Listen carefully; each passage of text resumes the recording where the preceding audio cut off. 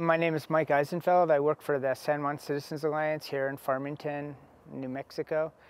Basically, I work on coal, oil and gas, air quality, public lands, and just a plethora of issues that kind of have been afflicting this region for many years. The main thing that we're here for tonight is the methane hotspot, which was identified as size of Delaware over the Four Corners. And the reason for that methane hotspot is probably threefold in my mind.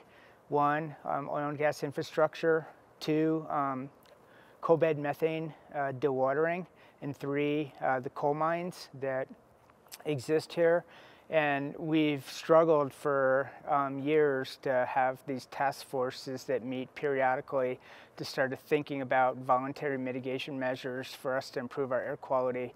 And the task forces have been unsuccessful. The voluntary mitigation measures have been unsuccessful. So we have rulemakings now with the Bureau of Land Management and the EPA to actually regulate methane.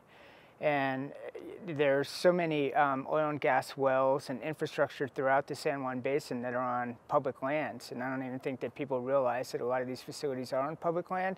So our thing is that action needs to be taken, and that we're tired of sort of being marginalized and things sort of being put off for another time. It's time for action now.